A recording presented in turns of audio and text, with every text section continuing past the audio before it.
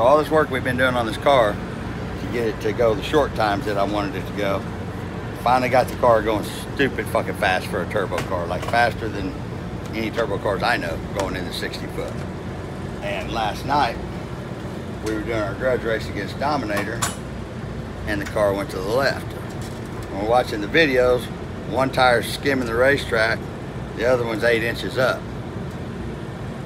The great New York roads and all these shitty roads we've been driving on evidently sees this strut up. So when we jack the car up, that tire's falling out. Go ahead, Will. Sorry about that, buddy. This tire's falling out and this one's stuck. So last night when I was trying to move the adjuster on it, the fucking adjuster snapped off. When I let the car down, it shot fucking oil all the way up to the top of the canopy, which put us out. So this car uses a strange strut. It's a medium travel strut, kind of hard to find. So we put the post on the page that you guys seen, and one of our fans said us this morning, said, hey, I'll take the struts off my car, which is Pete. Don't know that we're going to be able to make this work because his strut's not a long travel strut, but which he was racing his car today, so we're sacrificing Pete's car because he said he wanted to see us race the car. So we're going to take the struts off Pete's car, put them on our car, go see if we can run Outlaw Big Tire. I have no idea if it's going to work. Don't know. Have no clue. I know we have to lower the front of the car because his struts are about 3 inches shorter than mine. So we're going to try to lower the car an inch and see if we can make it work. If we can make it work and we win Outlaw Big Tire, Pete can tell everybody on the internet, my fucking struts won Outlaw Big Tire. But guys, this is honesty. You've heard me say it 1,000 times. I told Stacy this. What did I tell you this morning we're doing? Loading up, going home. Loading up, going home. I said, we're done. Let's just load up. Let's go home. We'll have to do this some other time.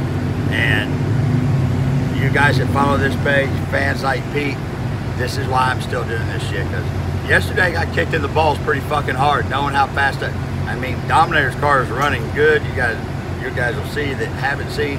His car is doing really well, and we were out on him quite a bit. I mean, it was, even Dom said, he goes, damn, that car checks out. And that's all we've been working on for the last 2-3 weeks is getting that car to run fast in a short time.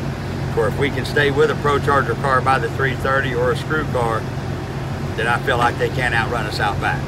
So I seen that all the work paid off. The problem was then we had a mechanical issue that, like a dumbass, I don't have a spare set of those struts. I've got two sets of sand tufts, and I've got a set of strange double adjustable strange struts that are the short ones. That just I wasn't going to put the short ones on there because that's not what the car takes. But I also didn't see those struts locking up. That's how bad these roads are that we're driving on, and that strut's in there wearing its fucking self out. And I mean, we just left Mooresville and the car was doing fantastic. But it was the drive up here that actually sees the strut up. So you guys will know later today if we make Outlaw Big Tire. And once again, I want to thank Pete, but not most people. And I told him, I said, you sure you want? He goes, as long as I can put something back, put them back on there so I can load it up in the trailer. So I could have the world's fastest struts in a Vega wagon. There you go. Hey, what that car is capable of running, and we'll see. We'll pull the data, but I know what that car runs. And you can definitely tell everybody you got a 3-second strut on it. That's right. My struts have been in the 3s. And I want to thank you again, dude. My pleasure. All right. We'll check back in later, see if we can pull this shit off. Hold my beer and watch this.